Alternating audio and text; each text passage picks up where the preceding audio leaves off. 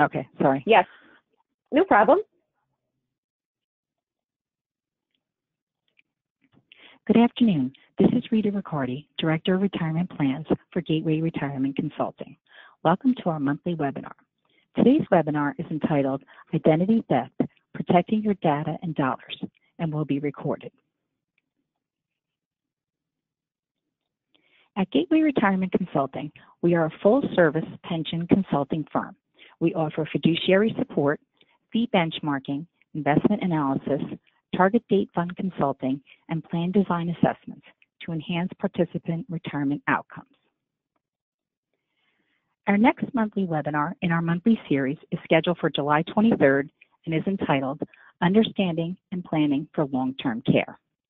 We also offer access to our Best of Gateway Retirement Consulting webinar topics, including the Secure Act and data privacy, women in wealth, transforming Social Security into a winning retirement, coronavirus and recent market volatility, and fiduciary failures. You can access our monthly webinars by checking out our YouTube channel at Gateway Retirement Consulting. Today's webinar is being presented by our partner, Jen Mulrooney. Jen is Vice President and Regional Retirement Consultant for American Century Investment. Jen has been in the financial services industry for over 25 years. She spent 25 years at Prudential Retirement and was responsible for new business development for the defined contribution and defined benefits markets. Jen currently leads the marketing committee on the Women in Pension Network National Board. Now I will turn it over to Jen. Thank you, Rita. And thank you to everyone at Gateway for inviting me to be part of your webinar series. As Rita mentioned, I'm here to talk about identity theft today. And first, I want to go through the topics that we're going to cover. This is an important topic, and there's three main items that we'll cover today. First is the most common types of identity theft and how thieves obtain your personal information. Next, the multiple ways we are at risk every day and how we can protect ourselves and others that we care about. And finally, what to do if you become a victim of identity theft and the critical resources and information you need to take swift actions and minimize damage. This is a really timely topic. COVID-19 is impacting the world in many ways, including fraud and identity theft. Online shopping is up 33%. A lot of changes were rolled out in conjunction with COVID, including extending the tax due date, which has created additional trends of calls from people. They're saying they're from the IRS. And finally, unemployment fraud is skyrocketing. In a normal year, you wouldn't see a lot of unemployment fraud because it's a low dollar, high risk crime. However, with the increase in unemployment benefits, people are focusing now on fraud as it relates to unemployment. So let's spend a little bit of time talking about financial identity theft. Financial identity theft is when a criminal uses your personal information to get access to your money or your credit. And this is the most common type of identity theft. With all forms of identity theft, the consequences can be serious, requiring a great deal of time and money to resolve. And when you see the alarming growth in data breaches, it certainly seems like more of us are at risk. Data breaches are the cases in which a business's or store's sensitive data has been potentially viewed or stolen or used by an individual unauthorized to do so. So I'm sure many of you who are listening to this have heard news about large stores that have had data breaches in the past or large organizations. You've probably even received notification from a company that maybe your data was stolen. It's a frightening statistic, but in 2016, more than 30% of people were involved in data breaches and became victims of identity theft. As you can see, in 2017, there were 1,579 data breaches exposing nearly 179 million records, according to the Identity Theft Resource Center. That represents about a 44% increase from 2016 in the number of breaches and a 389% increase in the records that were exposed. And while these incidents get a lot of coverage in the news, it's not the only way thieves get our information. It's often said that it's not a question of whether or not you will be a victim of identity theft, but when you will become a victim of identity theft. There are a lot of ways thieves get our personal information, and we'll talk today about how they use technology. But many still do it the old-fashioned way. They simply steal it from your trash, from your mailbox, or maybe they'll take your purse or wallet. So don't think it's only via technology that your information can be exposed. And while all of this may seem overwhelming or even scary, there are a lot of things you can do to help limit your exposure. About 50% of crimes are caught by personal monitoring. So be sure to check your financial statements and balance accounts every month. Check your credit twice a year with one of the 3 credit agencies. Let's look at the places and ways that we're at risk and what can be done about it. So you can see that statistic there, about 50% of crimes are caught by personal monitoring. I know that, I switched my statements, my financial statements and credit card statements from snail mail to electronic notifications and email, and I haven't been as good as checking them at checking them recently, but it's such an important idea. So even if you are not getting that hard copy statement in the mail, make sure you're taking time each month, setting aside time when you're paying your bills to actually go through your statements with a fine-tooth comb, because as you can see, most of these issues are caught by personal monitoring. And how can you protect yourself? So since all of these crimes are not done electronically, how do you protect yourself at home? Store your important documents in a safe place. So your Social Security cards, birth certificates, car titles, tax returns, insurance policies, put them all in a secure place, like a fire safe box, a file cabinet, or even a safety deposit box at your bank. And I'm going to add one more item to that list based on personal experience. If you pay your bills electronically and don't use your checkbook frequently, I would say put that in a fire safe box or in a secure place as well. I had a friend who was selling her home recently, and during the walkthroughs, when people were visiting her home to determine whether or not they wanted to buy it, somebody took checks out of various sections of her checkbook, and she didn't notice it until they cashed the check at the bank. So I would say if you're not using your checkbook frequently, make sure that's in a safe place, especially if your house is on the market and you have people you don't know walking through your home. These can also obtain personal information by going through your mail. Utility bills, financial statements, checks, credit card offers, all contain some personal information, often enough that thieves can easily fill in the blanks. So here's some suggestions. If you don't receive mail for a couple of days, report it to the post office. Pay attention to the delivery dates on your bills and on your statements, and consider going paperless. But as I said before, if you go paperless and have these statements sent electronically, please continue to review them. Opt out of marketing lists and credit card offers, which limits your vulnerability. And always hold your mail if you'll be away for more than a few days. It's really easy to do it online. You can even select a date for them to deliver it when you get back. And finally, use the privacy settings on your home Wi-Fi and set a password for your family's use only. Now, how do you protect yourself when you're away from home? Be aware of your location and avoid insecure areas. For example, an ATM located in a bank lobby is relatively safe. Pay at the pump terminals at a gas station are not always. I think many of us have either personally experienced or know somebody who's experienced credit card fraud at a pay at the pump gas station. My personal rule of thumb there is never to use a debit card at a gas station, and I try to use the same credit card if I'm doing pay at the pump, just to ensure that if I do have a situation of fraud, it's not impacting the credit card that's tied to all of my online shopping and bill paying. Next, protect your PIN. When you enter a PIN, no matter where you are, cover your hand with your other hand. Don't accept help. This is one scam that has become more prevalent recently. If you're having trouble with the ATM machine, don't ask for help. Don't let somebody see you re-enter your information. Either go to a different machine, or if you're at the bank, go inside and speak to somebody who works at the bank. Whenever possible, use secure payment methods. I think a lot of us saw this more frequently during lockdown. I know when I was paying for takeout at restaurants, they were looking for payments such as Venmo and Apple Pay, but use these secure payment methods whenever whenever possible.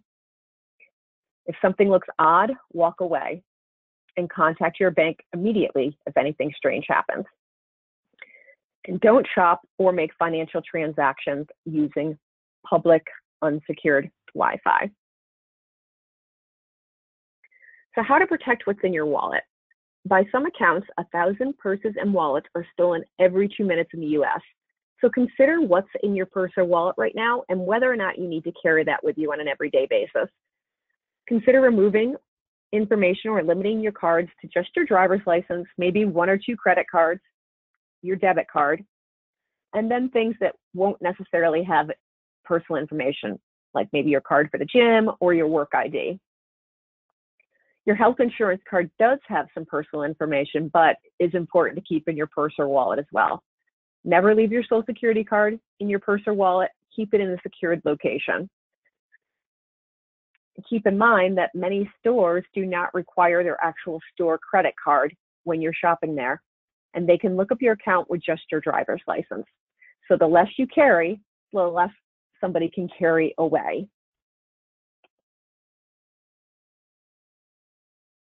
So how to protect yourself on the phone.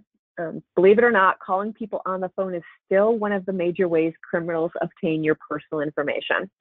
Hang up if someone calls you and asks you to verify account information or clear up a bill. I know this has happened to me personally. I've hung up, I've called the company directly, and they've confirmed that it was fraud. So if it doesn't feel right, hang up and call directly. Other popular scams are asking for a card or bank information for a charitable donation or because you've won a special prize. I had a family member receive a call saying her son was arrested and that she needed to wire money to get him out of jail. They knew his name and they knew personal information about her son. She was smart enough to text her son and verify that he was fine and okay, but another person might not have had the wherewithal to do that. So again, the best defense is just to hang up. Thieves prey on polite people who stay on the phone. And our mobile phones are a host of personal information. So lock it with a strong passcode so your information is not readily available to a thief. Many of us have either the fingerprint scan technology or facial recognition technology, which is a great way to keep that mobile phone safe. Install Track and Wipe software, which is software that can automatically wipe your cell phone of its contents remotely. Your wireless carrier may offer this application. If you think you might have to wipe your phone, and any of us might be in this situation, you'll want to back up your phone periodically to your computer. So if your phone is stolen, you can use this capability to wipe your phone clean, and it may even track where thieves have taken your phone so that authorities can help you get that back. Sometimes people use this software just to find their phones. I know I've used Find My iPhone when I've dropped my phone simply walking the dog. So people use the capabilities, the software for other functionality as well. And next we're going to talk about passwords. And if you're using any of the most common passwords, change them because thieves know this passwords too. And people consistently use common passwords. I've listed on this slide here the top 10 passwords of 2017. But there's a security and applications service provider called Splash Data who publishes a list of the top passwords every year. Surprisingly, you'll see that people rely on simple one-word passwords and patterns. And one of the most important things you can do is to protect yourself is to have a strong password. You want something that's memorable to you, but isn't easy to figure out. And try to use unique passwords across different websites. Don't use the same exact password for every website or application you use. Because then if you use the same password across multiple businesses and one is compromised, the rest are as well. You can create different passwords for low-risk sites like news or blog sites, and then use something a little more secure with shopping or financial institution sites. I know that we all have a lot of passwords to remember, and it's difficult to keep track of them all. There is software available to track them for you. If you choose to write them down, put that list in your secured location, maybe that fire safe box or that filing cabinet. Please do not write the list down on any notes application on your phone that isn't password protected and could eventually be unsecured and uploaded to the cloud. So just be very careful if you're making a list of your passwords, where you're keeping that list. Many experts suggest creating a memorable phrase or sentence, maybe a line from an obscure song, or combining some nonsensical words, because the number patterns you see on the slide are not going to be secure. I would be careful about using your children's names or using your pets' names or anything that somebody could figure out if they were trying to figure out what your password was. So take a lot of care with selecting your passwords. So how to protect yourself online. Criminals are often using phishing emails to obtain private information. They're trying to mine for your bank account number, your social security number, or maybe your credit card information. And some of them are really convincing. And they can lure you in by replicating the look of a legitimate website that you trust. Here's some typical characteristics of a phishing email. So you'll see an example on the slide there. There's typically embedded URLs or links. They typically urge you to act immediately. And they threaten a consequence for not responding. So they've got that scare tactic in their email. Oftentimes you'll notice grammatical or spelling errors, and they will replicate a legitimate company logo. So our suggestion is never to click on a link in an email from someone, or if you don't know or aren't confident that it's a legitimate email, hover over the link to see where the link actually takes you before you click on it. Do not ever respond to requests for personal information via email. And periodically run antivirus or malware programs on your computer and set it to auto update. On your tablets and phones, keep your operating systems and your apps updated in order to keep yourself safe. Again, if you get an email like this and you're questioning the authenticity, feel free to call that company directly and specifically ask them about that email. We've mentioned before about how to keep yourself safe online, and one of the things I mentioned was not using public computers or Wi-Fi. So think about coffee shops or public Wi-Fi at airports or on trains for any sensitive transactions. Always assume that someone is looking over your shoulder when you're using your computer in public or your phone in public. If you're sitting on a plane or a train and you've got your laptop out, you can buy a privacy shield on Amazon for about $26.99, and it's worth the investment. I've sat next to people on a train or plane before, and you really can't see their screen if you're not supposed to be the person looking at the screen once you've got one of those privacy shields in place. And finally, read your mail from financial institutions when it arrives. These businesses may send out confirmations for account and password changes, so if a change has been made on your account, they will notify you. Now, how to protect yourself with social media.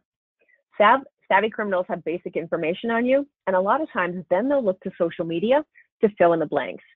So for example, if you forget your password and you're looking for it to be reset, you'll get security questions that you created when you established your account. Now, you may unknowingly have shared the answers to your security questions on your social media account. So think about, what have you, your friends, or your family recently posted on social media? Some of the common challenge questions include your birth dates. This information is often on Facebook and LinkedIn and available to your connections in your personal profile, unless you've taken a step to suppress this information. Another common challenge question is your hometown or your city of birth. Again, this is information that may be in your personal profile on Facebook, or perhaps you listed the high school you graduated from on LinkedIn or on Facebook. Even if you did not provide this information, a friend may have posted information about a reunion, or maybe you congratulated your hometown sports team on a big win. Then you unknowingly provided this information to somebody who's looking at your personal information. Pictures of your children's or pets tagged with their names. People often use versions of their children's or pets' names and passwords. Your first pet is often a security question, so be careful again about the information you're sharing on social media. We always suggest leaving your relationship status blank. No one needs to know if you're recently single and may be home alone. Be careful about identifying family members on Facebook. If you've identified your mother on Facebook who uses her full name, so for example, if my mother's name was Joan Hill Smith, She might do that so her friends who only know her by her maiden name from school can find her. But then, because I've identified her as my mother on my Facebook account, any potential thieves can then find my mother's maiden name. And a lot of financial applications and security questions involve your mother's maiden name. So be very cautious there. And I'm sure all of us on the phone can think of a lot of different examples of the information we're unknowingly providing on social media that can help somebody get information about us and access our accounts. Now, how to protect those people we care about. Children are online more than we are, and it's important to talk to them about risk. Kids love doing fun surveys that will tell them strange things, like whether or not they'd survive a zombie apocalypse. Or I saw a survey last week my son was doing that told him what type of bread he was. I don't know why they do these surveys, but they think they're fun. And oftentimes they're downloading games that ask for personal information, and they really don't think twice about providing their date of birth or other personal information. And when they're buying things online, they don't think twice about determining whether or not the site is secure. So have these conversations with your kids so that they don't unknowingly expose themselves. Children are being targeted more and more, and it starts the day they're born. So it's not just once they're old enough to be online playing games or doing shoppings or completing a survey about what type of bread they are. It's when they leave the hospital with their Social Security number. If thieves get a hold of their Social Security number, they can use it to apply for government benefits, to open bank accounts or credit card accounts, or even apply for utility service or rent a place to live. And because we don't think about it, it can go a long time before identity theft would be detected for one of our kids. Many school forms and organizations you get involved with also require personal information and sometimes Social Security numbers. You can check a credit report to see if your child's information is being misused. So just like you should periodically check your own account, you should also periodically go online just to ensure there's been no accounts established under your child's Social Security number. But it's not just kids that can be a victim of identity theft. Anyone can fall victim. However, seniors are a key audience for financial exploitation. It's a shocking statistic, but 90% of elder financial abuse is a trusted friend, advisor, or relative, according to the National Adult Protective Services Organization. And financial abuse can take many forms. It can be pressure from a friend or a family member to make an uncharacteristic financial decision and provide access to accounts to funnel assets away. Or it can be a phone or online scammer who's trying to convince the individual to pay for fraudulent services or investment schemes. So have these conversations with the elderly folks that you care about as well. Convince them to hang up if they're uncomfortable. Have them call you if they need somebody to run something by, and encourage them to reach out to those companies directly if they have significant concerns there. Because the earlier the crime is caught, the better. You can purchase programs to help you monitor your credit for around $120 to $300 a year.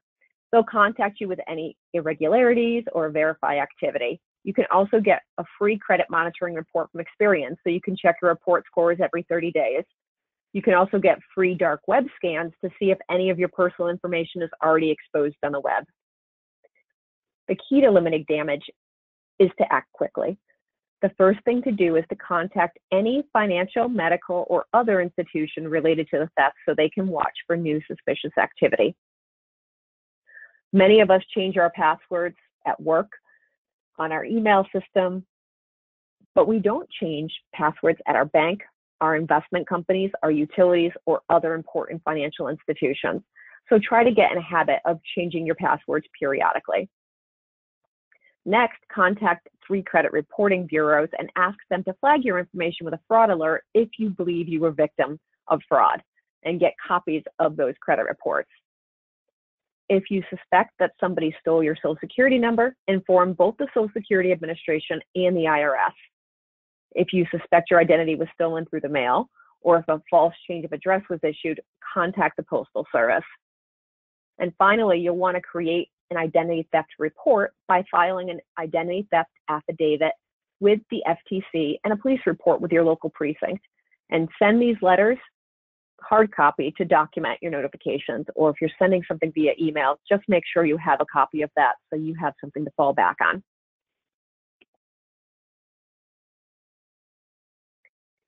So let's recap how to prevent identity theft. Don't carry personal information with you. Make sure you're shredding information, or if you've been like my kids this summer, throw it in the bonfire at night. Use those strong passwords and change them often. And never give out personal information to strangers via the phone, especially financial information. Detection is the new prevention, so make sure you're monitoring all of your credit reports. Set up fraud reports if you think your data's been compromised. Contact the credit bureaus and make sure that fraud alert lasts for 90 days. It's a free service, so it's worth doing. Freeze your credit, which restricts potential creditors from accessing your credit report and making it harder for thieves to open new accounts in your name.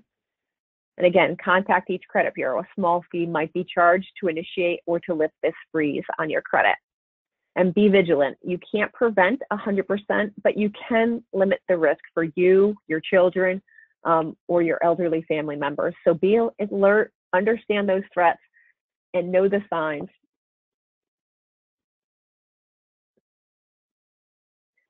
In any given day, there are about 50 identity thefts a minute. That would mean in the 45 minutes that we've been talking, there's been about 2,250 identity thefts that have occurred. My goal here today was to leave you with a better understanding of identity theft and the risks that are out there today. We want to also leave you with steps that can limit your exposure.